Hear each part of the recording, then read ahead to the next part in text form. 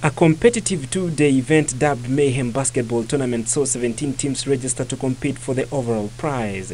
The teams drawn from universities took part in the tournament organized by Ball Life Africa to engage more youths into sports, with a big objective of ending social evils among the young generation.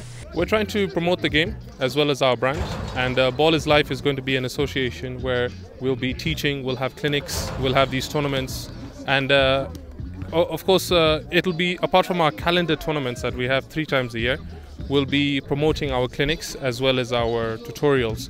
So people who are interested in the game can also learn from us, and we can of course learn from them as well. The first round of the 2019 challenge attracted 17 teams, with the second and third rounds set to be held later this year.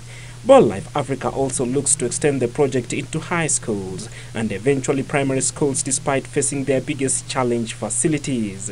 The Ball Life is about mentoring people, especially kids under the age of 18, so that they can stay away from drugs, they can stay away from alcohol, they can stay away from everything, any trouble that can cause below the age of 18. So we want to use basketball as a sport to reach to that end. Langata were crowned champions of the two-day tournament after beating host Shutdown 46-43 in the final. What I've learned being raised in an African home, they don't really see very many people venturing into such sports. Especially, there are very many areas where girls have been made to believe they cannot venture into, which is not the case for me. It's not the case. I really don't believe in such.